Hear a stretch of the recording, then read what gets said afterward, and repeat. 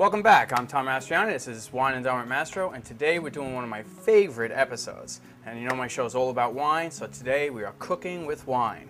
So we've got some great wines here tonight, and we've got some great recipes. All right, so let's get right into it. We're doing braised short ribs today, and we're going to be putting them in with. We're going to be deglazing them with a really good wine. Let me show you how it's done. So let's start with the ribs. We've got our pan. We want it nice and hot. Put a little oil in here. All right, we just want to coat the bottom. Nice and hot. Let's get that flame up nice and high. All right, we take our ribs. We just get them a little flour on each one. And we'll put them in there. Perfect. We want to get them nice and brown. Then we're going to be deglazing them. While those are cooking, let's cut up the peppers.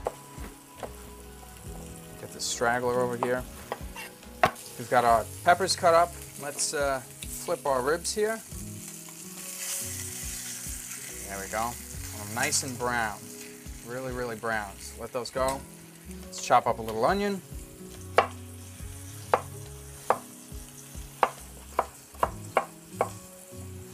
Okay, so we've got our onions. We've got our peppers.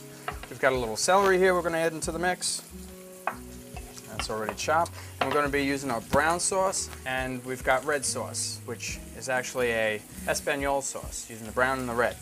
So let's get these ribs a little bit braised, cooked a little bit more. Let's see how they go. Let's flip them over. I love ribs. Ribs are great. And these are nice big beef ribs with a lot of beef on them. Not too fatty. I get everything from a butcher shop. I love it when it's, you know, you go in there, you socialize with the butcher. Hey, how you doing? I'm like, hey, good. Give me some nice ribs, no fat, no. And if you form a relationship with your butcher, he knows what you want. So, and he also, you know, he's your buddy now. So whenever you ask for certain meats, he's like, yeah, let me cut you up a nice piece of this. So that's what he'll do.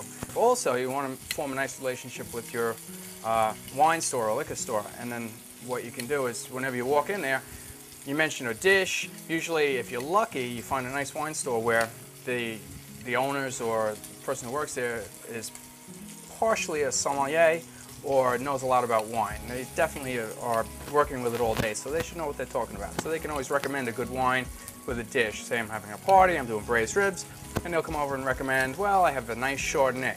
So my recommendation in this is I've got a Iron Horse Chardonnay, and I've got a Mark West Pinot that we're going to be doing. We're going to be braising the ribs with the Mark West Pinot, and we're going to be drinking the Chardonnay and using that for a fish dish, which we're going to make in a little bit. Hi, I'm Tom Mastrianni with Wine and Dine with Mastro. For info on recipes, wines, spirits, and other products on my show, log on to www.mastrotv.com.